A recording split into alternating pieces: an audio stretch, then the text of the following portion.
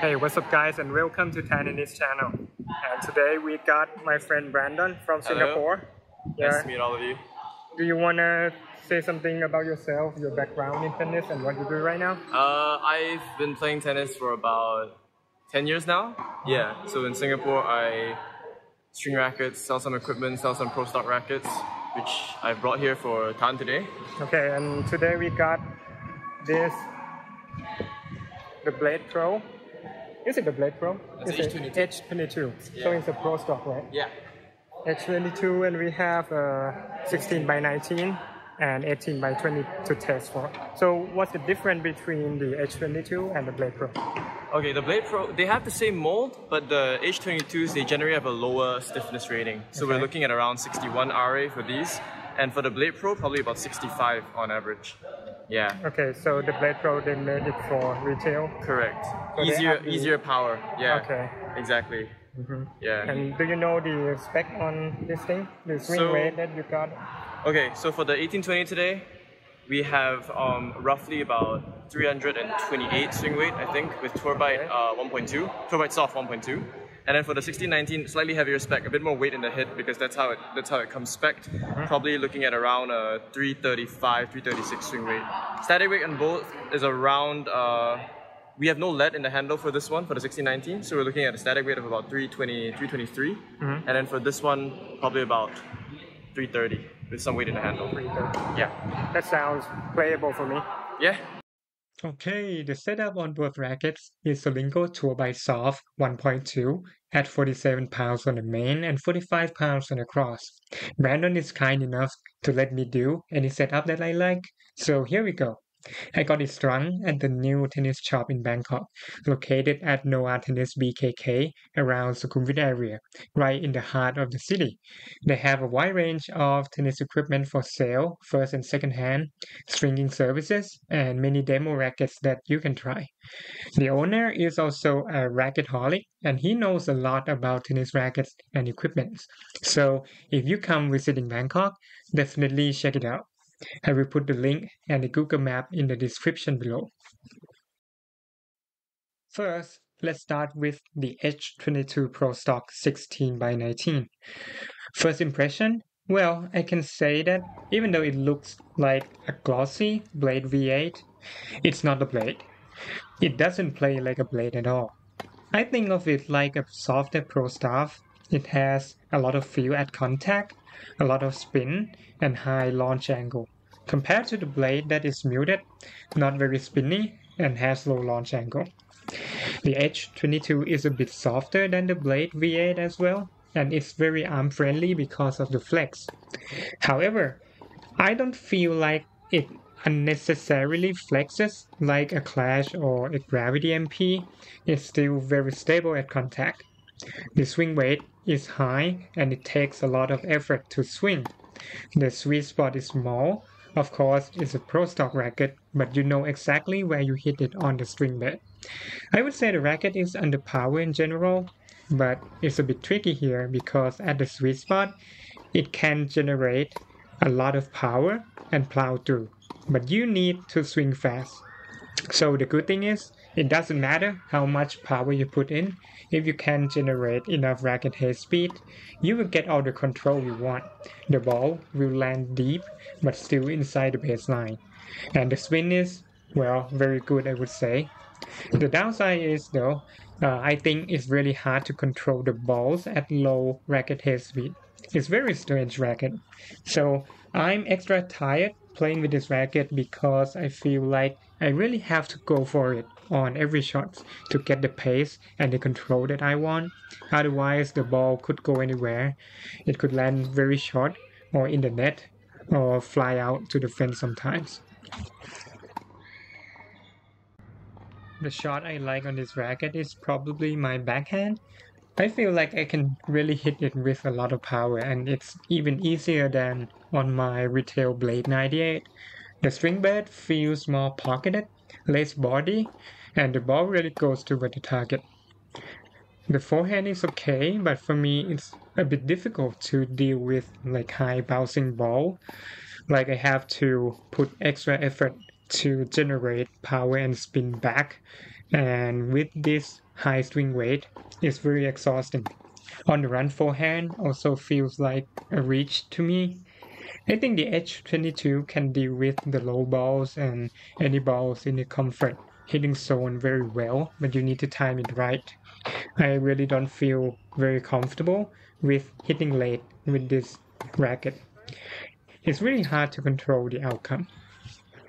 The backhand slice also feels solid, but I would prefer the frame with higher stiffness more than this soft and flexible.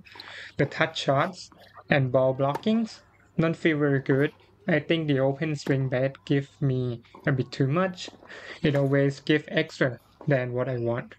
So my summary on this H22 16 by 19 is when I don't swing at all, just blocking or punching the ball back, it's a bit bouncy. When I swing slow to medium, it lacks power, spin, and control.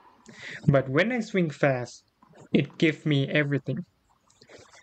On the serve, very easy. A ton of power on the first serve, and easy to go with slice and kick on the second serve. So, what racket are you using today? I saw you bringing some Today- rackets here. We're using one Graphene Touch Speed MP. This is the mold that Yannick Sinner uses, Okay. even though he lost yesterday. But spec'd up to his specs, so about 324 grams static weight and 340 swing weight. And then the other one I've been using is this is called a Wilson P25. Painted as an Ultra, but this is the racket that is close to what Bona Chorich is using.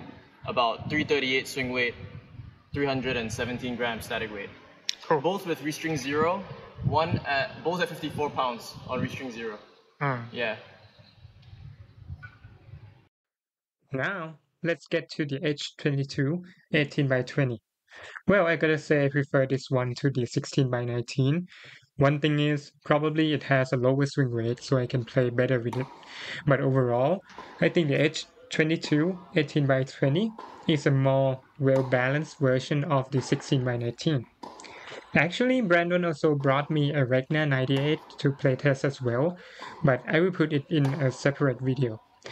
If I have to say which racket has magic in it, I can say it is definitely this H22 18 by 20. The feel is exceptional. I think it's even softer than the 16 by 19, but it's more solid and stable. It has a very unique flex and pocketing feel, especially at the sweet spot.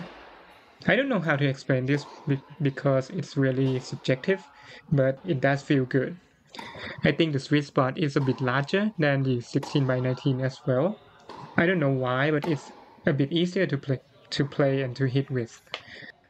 This H22 also has power and a lot of topspin for the 18 by 20 pattern. The good thing is, I think the launch angle is more consistent than the 16 by 19 version that could either go high or low on specific shots. Well, this one is more in the middle most of the time, and that translates into better depth control.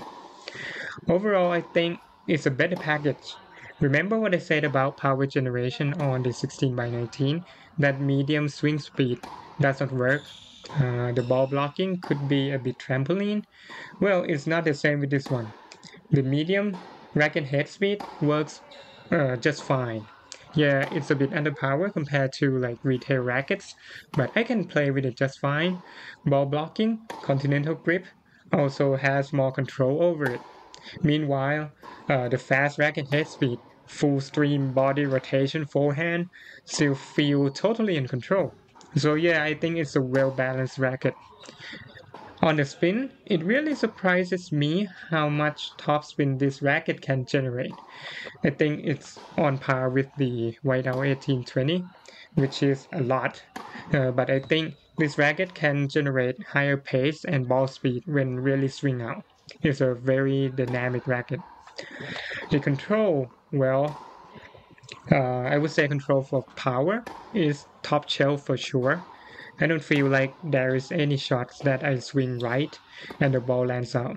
But yeah, it's still an unforgiving pro stock racket that doesn't allow you to hit late. So when I didn't swing right or didn't make a perfect contact. I think the racket is not compromising with me.